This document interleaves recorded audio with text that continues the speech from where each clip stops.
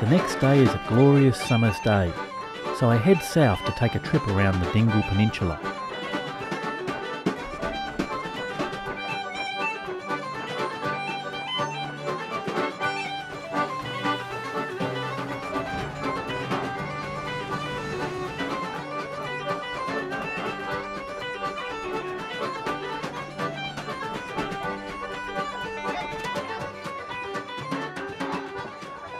My next port of call is the quaint fishing village of Dingle.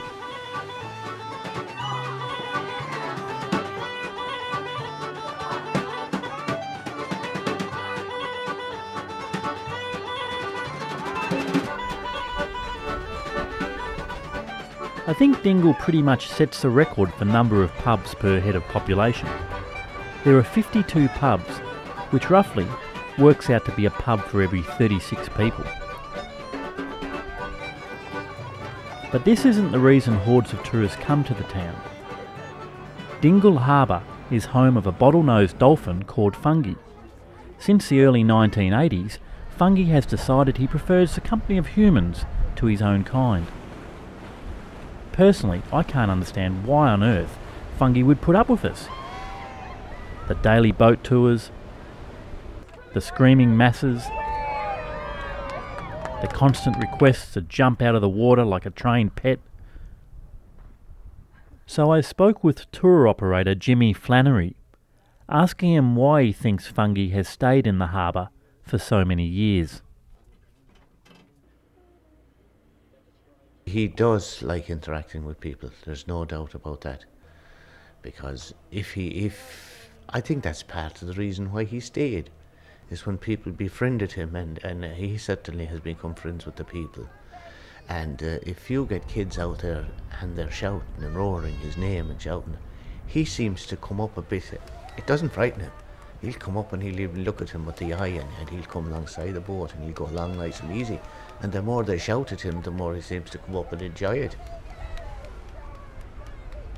Even myself, that have been bred, born and reared in the sea, if it wasn't for Fungi, I suppose I wouldn't see 4 or 5 dolphins in my lifetime.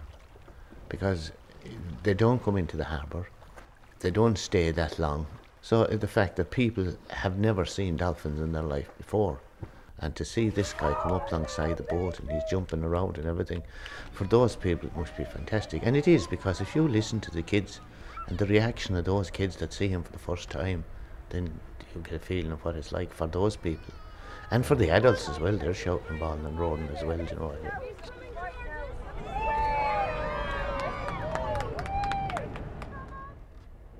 I met 3 sisters on Jimmy's tour.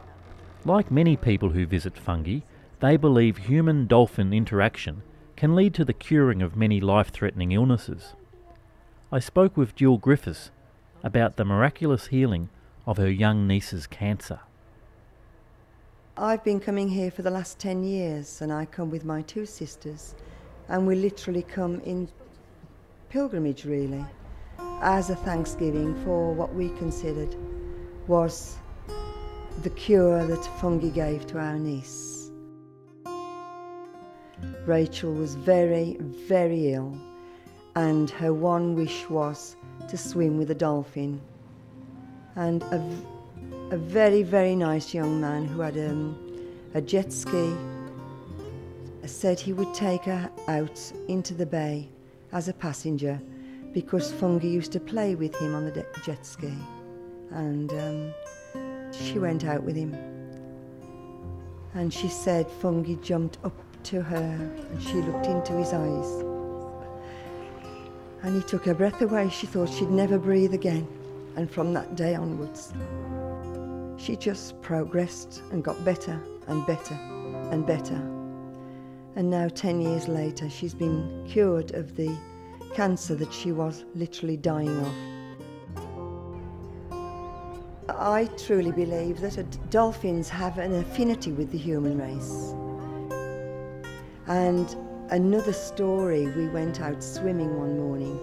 We hired the wetsuits and we went out swimming, and there was a boy with multiple sclerosis, and this Chris went out swimming with us, but Fungi totally ignored us, and he went right to Chris because he knows the people that need him.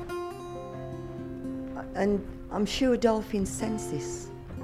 They sense people that need them, and they just go to them, and that's where the electricity or whatever, the magic, just gets passed across.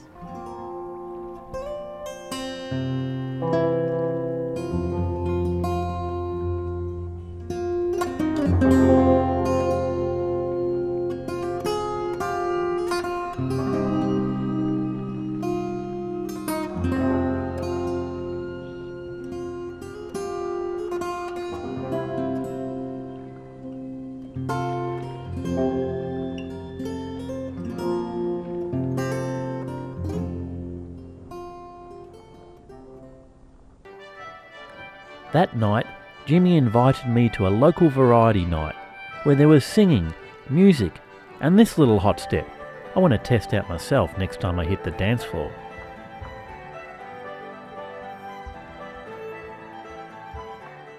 It seems everyone can sing in Ireland. Jimmy could knock out a tune,